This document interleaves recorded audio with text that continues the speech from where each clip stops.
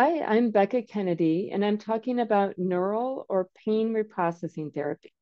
In this presentation, I'll describe the details of what this is, and I'll have a separate recording to give an example of a somatic tracking exercise. This technique is called pain reprocessing therapy, but I refer to it as neural reprocessing therapy as it's used for more than just pain. It's a process to turn off the neural circuit, creating the symptom like a sort of exposure therapy. It's a process of learning to lean into the discomfort rather than away from it. We need to teach the brain that we're not in true danger. If we lean away from the symptom with fear, or we're trying to get rid of it, that reinforces the message to the unconscious brain that there truly is something damaged or something to fear. So this technique can be used for any neuroplastic symptom, meaning that it is not generated by damage in the body, but rather generated by a faulty danger signal from the brain. Let's briefly review neuroplastic symptoms. All symptoms are real. The question is, what is the generator of the symptom? Is it damage in the body or just fear in the brain? When we have a broken leg, our unconscious brain interprets that signal of damage and then needs to communicate the danger to our conscious brain to stay off of it so it can heal. And sometimes our brain keeps sending the signal even though our body has healed and we don't need it anymore. Like a kitchen smoke detector, it's critical when there's a fire. But if it's too sensitive and goes off from just a burned piece of toast, it's not needed or helpful. There's no true danger. This is what neuroplastic symptoms are, when the brain is sending a warning signal, but there's no damage in the body. The severity of the symptoms has nothing to do with whether it's generated by damage in the body or merely the fear in the brain. This comes up a lot with my patients. Neuroplastic symptoms are often far more severe than those caused by physical damage in the body. Phantom limb pain, for example, can be far worse than recovering from the wounds of the actual amputation surgery. So the intensity of symptoms cannot be used to determine if they are generated by damage in the body or not. It's important to understand fully that your symptoms are neuroplastic in order to do neural reprocessing therapy. We're teaching the unconscious brain there's no danger in the body by showing it. So we need to believe it fully with our rational brain first. What does your conscious brain believe at this point? Do you have any fears still around the symptoms, or are you not entirely convinced that they're neuroplastic? If so, I recommend reinforcing safety with Dr. Schubiner's FIT criteria, which helps determine if the symptoms are neuroplastic. Part of what's so hard about this work is that there's no test to confirm your symptoms are neuroplastic. We have to assess it through the pattern of the symptoms. I'm not going to go through all the details of the FIT criteria, but if you still have questions about your own symptoms being neuroplastic, I encourage you to pause the video and go through the criteria yourself. The functional part of the FIT criteria is that the symptoms are not consistent with known structural conditions. The inconsistent part of the FIT criteria is that the symptoms change in ways structural damage would not. And the triggered part of the FIT criteria is that the symptoms are brought on by stimuli that would not actually cause the symptoms physically. It's a conditioned learned response like the sound of the bell and Pavlov's dog salivating. I recommend creating an evidence list from the FIT criteria that supports the diagnosis of neuroplastic symptoms. Review it regularly, especially when symptoms worsen and doubt creeps in. It's important to let go of body-based diagnoses. You may still want to meet a physician for reassurance if you still need. A physician aware of this model can be most helpful, but if that's not accessible, I recommend saying to your physician, I think these symptoms may be due to stress, but I want to make sure I'm not missing anything. The evaluation and testing to rule out structural damage is often fairly straightforward. It's also important not to go too far down the rabbit hole of testing and pursuing findings that are not actually worrisome or causing symptoms. Once you're assured the symptoms are neuroplastic, you can start the neural reprocessing therapy. Your body is not broken. Your unconscious brain just believes that it is. Your unconscious brain is also not broken. This is actually the normal response from the protective nervous system because of the stressors, hurts, and harms we've been through in our lives. Our brains evolved to respond to an acute injury So this method is not intuitive. Pain in the body is hardwired to mean damage in the body. For an acute injury like a sprained ankle, the treatment is to stay off of it. Don't use it so it can heal. First, we wait for the pain to go away, then we can return to using it. However, with chronic pain that we've determined is neuroplastic, the problem is in the signaling in the brain, not damage in the body. So the treatment is opposite and counterintuitive to that of an acute injury. For treatment for neuroplastic symptoms, you first use it despite having the symptoms, then the pain or other symptoms will go away. Let's explore more specifics of how this is done. The goal is not to immediately get out of pain, but to start changing your response to and relationship with pain or other symptoms. You're not trying to convince yourself that the symptoms aren't real.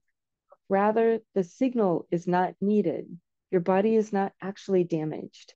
You're not in true physical danger. It's the process that eventually leads to shutting off the signal. The exercise itself is not to turn the symptoms off in that moment. For example, if you break your arm and you're doing physical therapy to regain the strength afterwards, you don't look down at your arm on the first day and wonder, am I strong yet? Is my arm recovered? No, it takes time. You don't even think about when it will get there. You just do the exercises every day or so to at some point eventually get there. In the same way, neural reprocessing therapy is about the process. The outcome takes time. If you focus on getting rid of the symptoms and get scared that they're still present, that reinforces the fear around them. You want to learn to be present with the symptoms without fear. This is just your brain's communication system, your unconscious brain communicating with your conscious brain. You lean into the sensations. Your brain is scared and trying to protect you like a small child. Instead of pushing away the sensations, welcome them. Listen to what they are saying. Assign different, less scary words. Instead of stabbing, burning pain, imagine warm rays of sun. Whatever adjectives and images you can use to decrease the fear. Every time you experience your symptoms without fear, you have changed a few of the neurons in the neural circuit that creates the symptom. Imagine the neural circuit like the light bright game from the 80s. The exercise is like replacing 1 or 2 light bulbs at a time.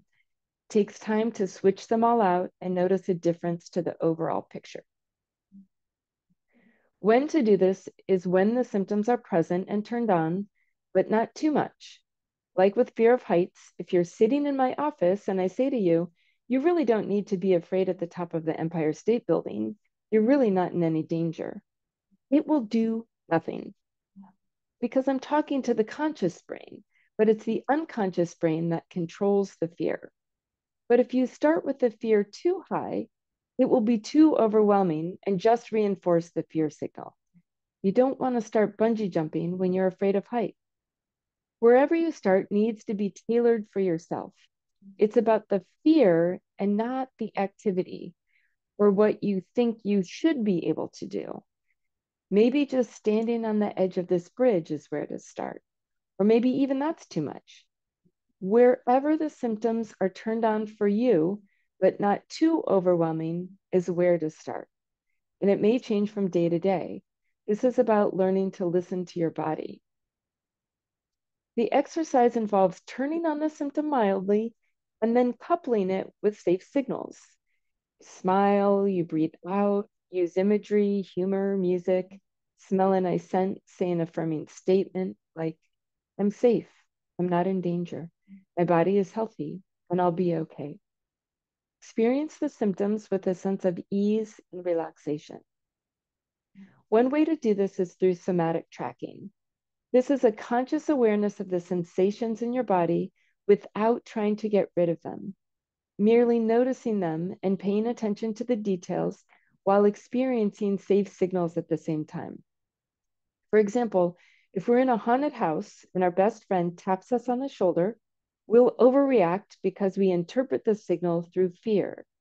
Whereas if we're having a nice picnic and our friend taps us on the shoulder in the exact same way, We don't overreact because we're not viewing it through a lens of fear. The mindfulness component is consciously paying attention to the sensations without trying to get rid of them, recognizing these are normal sensations getting misinterpreted, just like the tap on the shoulder in a haunted house. Understanding component is knowing that your body is not damaged, reframing the sensation as a faulty danger signal rather than damage in your body. And then focus your attention on safe signals like your breath, other areas of your body that feel good, imagery, humor, nice scent, joy. As you toggle your attention between the symptoms and the signals of safety, you are changing the neural circuit a bit or replacing a few of those light bright bulbs. The somatic tracking is more of a meditative, mindful experience or exercise. Another way to rewire the circuit involves more active exposure. Often people progressively avoid activities that are associated with the pain or other symptoms. This is the natural thing to do, but it reinforces the fear avoidance feedback loop. People stop gardening, walking, sitting, standing, typing, playing music or sports. They commonly stop eating foods that become associated with symptoms as a conditioned response, or perhaps because of food elimination diets. The foods are often not the true source of the symptoms, just like the physical activities are not the true source of the symptoms, but rather become conditioned responses. It's important to gently return to these activities and stimuli. Graded exposure is engaging in these activities and challenging fearful thoughts when symptoms crop up with signals like, I'm safe, I'm okay, I can handle this. Moving your body and doing activities despite having symptoms changes your brain's response, like going for a walk, doing stretching exercises, or a bike ride. Whatever is the starting point with your current limitations. Sometimes that means just walking around your living room, maybe walking around your yard, just around the block. Whatever you can do to lean into the discomfort without too much fear. It can be helpful to find a small movement that just barely turns on the symptoms and then gently turn them back off with ease. Do this over and over to desensitize the brain and create new neural circuits. As an example, I've had my ACL replaced in my knee twice. So my brain likes sending the pain signal to that knee to get my attention. For a while, just tightening the muscle in my thigh without even moving the joint would cause pain. So to desensitize my brain, I would tighten that muscle over and over throughout the day. I found that I automatically held my breath when I did this. So I would need to consciously breathe out and relax down as I tightened my muscle to send it safe signals. It was hard initially not to focus on still having the pain as I did this exercise. I found myself saying, oh no, it's still there. It hasn't gone away. This isn't working. When will it go away? It was helpful to think instead, I don't know when it will go away. It could be in a month or a week or an hour. I don't know. But what I do know is it will go away sometime out in the future. It's present right now. It's not dangerous. And by experiencing it and being present with it, it will help it to go away eventually. A small movement can be done with whatever symptom you have. Standing up and sitting down on the couch, for example, for dizziness with standing can be helpful. What should you expect from this process? First of all, the symptoms can increase. This is normal. The unconscious brain wants to convince you you're in danger. If you're not buying in, it will try harder. Like a parent walking toward the closet to show their child there are no monsters, the fear and therefore the symptom can initially go up. But continue to toe the line. As you continue to not buy into the fear, like the scared child, the brain will finally learn it does not need to be afraid. If the pain worsens by merely focusing on it and without any additional injuries, that is just more evidence that the source is neuroplastic. The symptoms can improve for a while, but then return. And that's okay too. It can be frustrating, no doubt. But you know, since they improved at least for a short time, you're on the right path. It will be up and down, but you'll get there. Expect that. Another thing that can happen is that one symptom can decrease or resolve, but then another one comes up. Remember, the brain's motive is to scare you. If you're no longer very scared by one area, your brain may choose another. I got to the point that the pain in my knee didn't scare me anymore, so it went away. I started noticing when I was nervous or concerned about something, I'd get a pain in my neck over my jugular. I thought it was funny that my brain chose to go for the jugular. So I could quickly meet the symptom with a smile and humor and laugh at it and say to it, haha, nice try. And because of that, the pain quickly dissipated and didn't stick around. It's important not to buy into the new symptoms. Certainly get them checked out by your doctor if you need to, but be careful not to go too far down the rabbit hole of testing. If you're able to resolve some symptoms but keep getting new ones, it can help to dive deeper into the messages your brain is sending. What is the source of fear you haven't addressed? Are there emotions that need processing? Do you need better boundaries or need to say no? Is your life out of balance? These are things that we'll explore further in later classes. And I recognize this whole process can feel like a trust fall. Much of this is not intuitive and requires having some faith that the process will work. But you can start slowly. You don't have to take a huge leap initially. There's nothing dangerous about this. It's about slowly gathering evidence for your brain that you're not damaged. Looking at success stories can be helpful for this part. Almost everybody thinks this will not work for them at the beginning. When you do neural reprocessing therapy, it depends on the severity of your symptoms. When the symptoms are high or intense, do whatever you normally do to get through them. Do not do neural reprocessing therapy. For instance, you wouldn't do exposure therapy for fear of heights by bungee jumping.